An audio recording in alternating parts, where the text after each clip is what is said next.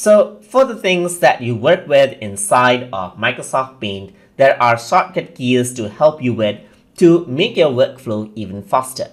So you can know about the shortcut keys by hovering around the tool. So let's say, for example, you can see paste is Control V as I hover around over here. Cut is Control X, copy is Control C, as you can see right there. You can also expand this out and see other tools, and if there's no shortcut key for that, it won't show up.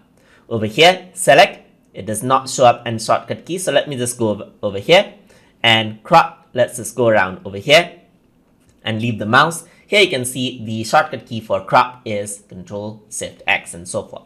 So if I were to press something like Control X and over here Control V, then you can see that the shortcut key really helps me to cut and paste it out. Here there's the resize, that's Control W. There's rotate right here. There's no shortcut key for this one, but you can see around over here if there's any shortcut key for those, and if they are available, they will show.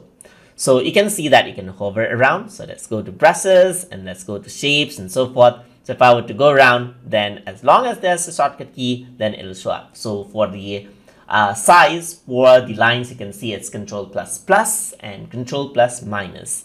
And now if I were to go around over here, as long as there's shortcut keys, it'll show up.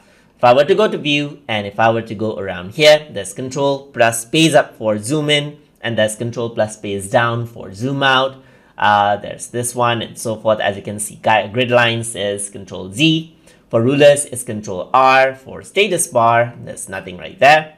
For full screen, it's F11, and there you go. So that is how you can work around. You can also go around over here, and if I were to hover over onto these, you see the shortcut key for the menu items that you see over there as well. So save is Control S. Save as over here is like there's different option for it. There's print, which is Control P and so forth. There's set as desktop background. There's Control E for properties and so forth.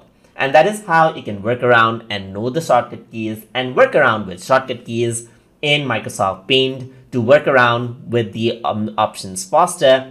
So I hope you guys learned something as always. And as always, please like, comment, share, and subscribe.